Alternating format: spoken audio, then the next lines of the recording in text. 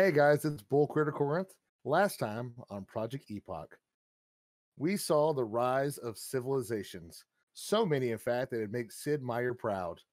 We have multiple civilizations, multiple races coming together, not unlike the Horde previously, but even more so this time. We have meerkats and ractonians working together, trying to find some kind of balance between life and death. We have proto lizard folk merging with other entities around them in that area. We have lots of civilizations going on. We also, surprisingly, have the Mephits, who kind of were the underdogs last time around, have now come into fruition, and they have created a banking system that is spread across the entire area. They've been joined by Obsidian Mephits and I believe Frost Mephits.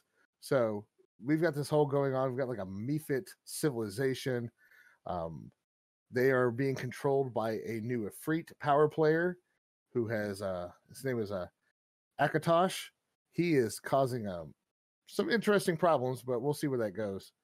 Also, if you'll remember previously, we talked about Whisper Letty and Bellows Dern, who were kind of like our, for lack of better terms, Sith and Jedi guys. And Whisper was trying to take control over the new leaders of these civilizations with his brooches of friendship.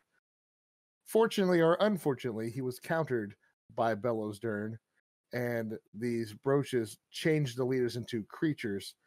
So Whisper does not have control over any of the civilizations, and now we have some more monsters about.